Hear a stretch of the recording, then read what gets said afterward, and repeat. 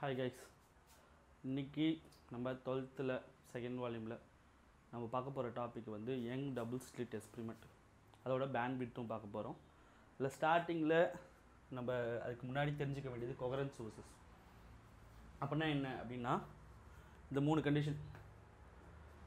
ஒரு வேவ், சரி, கொஹெரென்ட் சோர்சஸ் அப்படின்னா என்ன அப்படின்னா, சோர்ஸ்னாலே லைட்டை எமிட் பண்ணுற ப்ரொடியூசர் இல்லையா. அவங்க எப்படி இருக்கணும் அப்படின்னா, ஒரு யங் டபுள் ஸ்லிட் எக்ஸ்பெரிமெண்ட் பண்ணுறப்ப நம்மளுக்கு same பேஸ்லேயும் same wave லென்த்லேயும் same ஃப்ரீக்குவன்சிலையும் same ஆம்ப்ளிடியூட்லேயும் ஒரு 2 வேவ் வேணும். அதுக்கு நம்மளுக்கு கொஹெரென்ட் சோர்ஸ் தான் யூஸ் பண்ணுறோம். மோனோக்ரோமேட்டிக் சோர்ஸ் எல்லாமே சேம் வேவ் லென்த்தாக இருக்கலாம், சேம் ஆம்ப்ளிடியூடாலாம் இருக்கலாம். பட் அது ஸ்டார்ட் ஆகிற, அது எமிட் பண்ணுற வேவ் லென்த் சேம் பேஸில் இருக்காது. மோஸ்ட்லி அந்த same base, constant base டிஃப்ரென்ஸை create பண்ணுறதுக்கு தான் நம்ம இங்கே கொஹெரென்ட் சோர்ஸஸாக மேக் பண்ணுறோம். ஸோ இந்த 3 கண்டிஷன்ஸ் இருக்குது, ரொம்ப தேவை முக்கியமாக.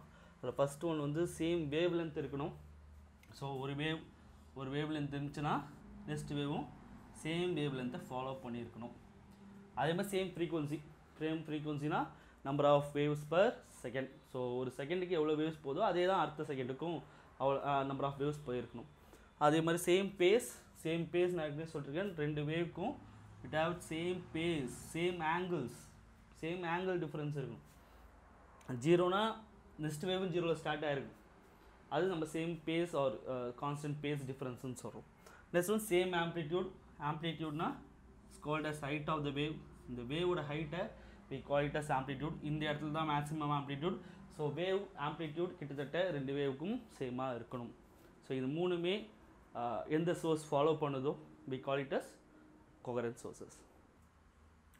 கைஸ், நேராக நம்ம டாபிக் உள்ள போய்டா. நம்ம டாபிக் வந்து Young's double slit experiment.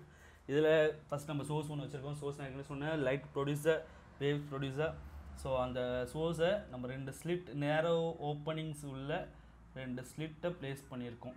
Slit அப்படின்றது ஒரு சின்ன ஓப்பனிங், சரியா. அது லைட் வேவ்ஸை தடுத்து ஒரு சின்ன ஓப்பனிங் வழியாக வெளியே அனுப்புறதுக்கு தான் நம்ம ஸ்லிட் யூஸ் பண்ணுறோம், டு கெட் த நேரோ பீம். இங்கே ஸ்லிட் யூஸ் பண்ணுறதுக்கு காரணம் நம்மளுக்கு தேவை அது சேம் பேஸில் இருக்கிறதுனால, சரியா. ஸோ சேம் பேஸில் யூஸ் பண்ணுறதுக்காக use 2 slit, 2 small opening. So இந்த ஒரு வழியாக இந்த வழியாகவும் மட்டும்தான் லைட் வந்து அந்த இடத்துல வெளியே வரப்போகுது, லைக் நேரோ பீமாக, சரியா.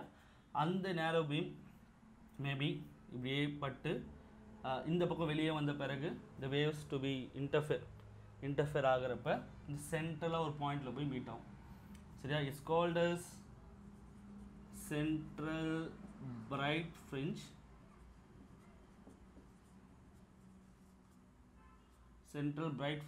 அப்படின்னு சொல்லுவாங்க. இது ஏன் பிரைட் ஃப்ரிஞ்ச் அப்படின்னாலே எனக்கு தெரியும். நம்மளுக்கு பிரைட் ஃப்ரிஞ்ச் ஆகிடுச்சுனாலே அங்கே கன்ஸ்ட்ரக்டிவ் இன்டர்ஃபரன்ஸ் நடந்திருக்கு அப்படின்னு அர்த்தம். கன்ஸ்ட்ரக்டிவ் இன்டர்ஃபரன்ஸ்னால் அந்த இடம் கண்டிப்பாக பிரைட்டாக தான் இருக்கணும். ஸோ இங்கே கொஞ்சம் அரேஞ்ச்மெண்ட்லாம் சொல்லிடுறேன் நான். அரேஞ்ச்மெண்ட் அப்படின்னு இந்த இடத்துல நம்ம யங்ஸ் எப்படி யூஸ் பண்ணியிருக்காரு அப்படின்னு பார்த்தீங்கன்னா, 2 ஸ்லிட்ஸுக்கான டிஸ்டன்ஸ், S1க்கும் S2க்கான டிஸ்டன்ஸ் அவர் 0.3 மில்லிமீட்டர் வச்சுருக்காரு. 2 ஸ்லிட்டுக்கான டிஸ்டன்ஸ். அது ஈச் ஸ்லிட்டுக்கான டிஸ்டன்ஸ், இந்த டிஸ்டன்ஸ் எவ்வளோ அப்படின்னு பார்த்தீங்கன்னா 0.03 mm வச்சுருந்துருக்காரு. 0.03 mmன்றது ரொம்ப ஸ்மால் ஓப்பனிங். அந்த வழியாக லைட் வந்து இன்டர்ஃபேர் ஆகுது, உள்ளே பாஸ் ஆகுது. ஸோ அது போய் மீட் பண்ணுற இடம் சென்ட்ரல் பாயிண்ட் ஓ. நான் சொன்ன மாதிரி அங்கே கன்ஸ்ட்ரக்டிவ் இன்டர்ஃபரன்ஸ் நடக்குது.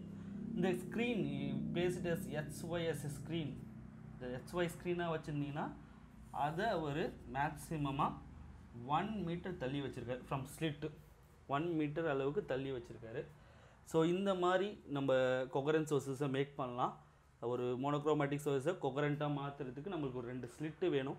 அந்த 2 ஸ்லிட்டுக்கும் ரொம்ப ரொம்ப நெருக்கமான ஒரு டிஸ்டன்ஸ் இருக்கணும். ஜஸ்ட் 0.3 மில்லிமீட்டர் இருந்தால் போதும். அதே மாதிரி அது ஸ்லிட்டோட அளவு ரொம்ப மினிமமாக இருக்கணும், 0.03 mm இருந்தால் போதும். ஸோ அதுக்கான டிஸ்டன்ஸ், ஸ்க்ரீனோட டிஸ்டன்ஸ் மேக்ஸிமமாக இருக்கலாம், 1 மீட்டர் அளவுக்கு யங்ஸ் வச்சுருக்காரு. ஓகே.